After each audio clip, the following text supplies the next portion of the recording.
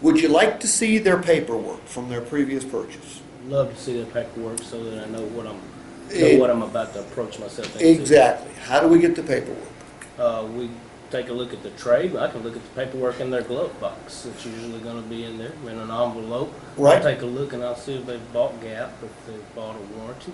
Okay. I know what kind of buyer that I have. Okay.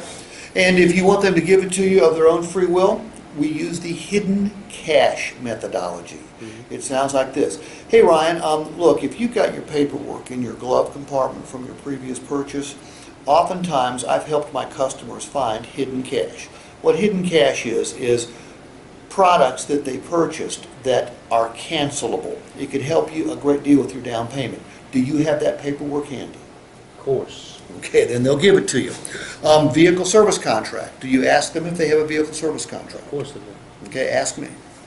Steve, do you have a vehicle service contract on this Infiniti? Ryan, I do not. Oh, that's a shame. What do you mean? Shame that you don't have a vehicle service contract on there, because oftentimes we can find some hidden cash that we can find as far as if we cancel the warranty, it will help us back, as far as money down on the car deal. Okay.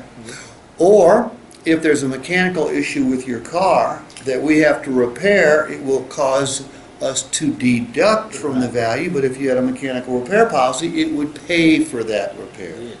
This is something you really should consider on your next purchase, right? Yes. Okay. Ask me how many keys I have. Steve, how many keys do you have with your trade? Ryan, I got one. That's all it takes. Got one key? Yeah. Well, that's a shame. What do you mean? What do you mean? 2 keys is going to give us a little bit more value in our trade. Why is that? Because when the next person comes to buy the vehicle, they're going to want 2 keys with the vehicle. And keys are very expensive, aren't they? Man, you would not believe these keys go anywhere from $400 to $1,000 for a key and programming. Okay. Yes. Because they have computer chips in them. And it would be awesome if you had something that covered such a thing. Yeah. Might I have something that like that with my next car? I would guarantee it. I would put it in writing.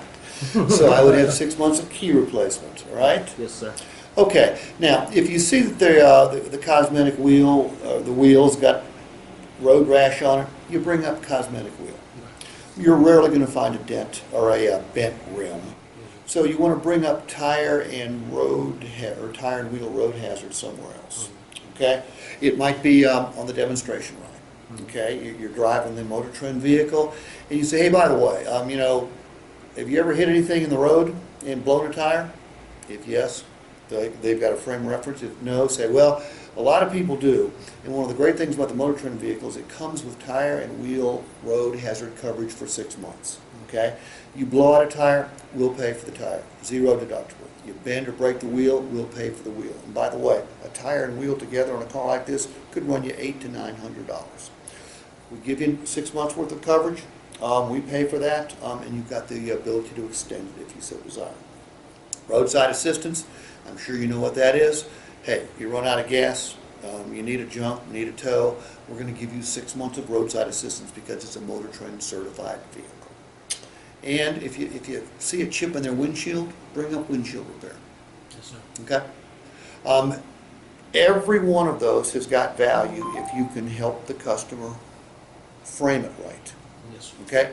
Now, what are some of the other things on there? Explain the oil change to me.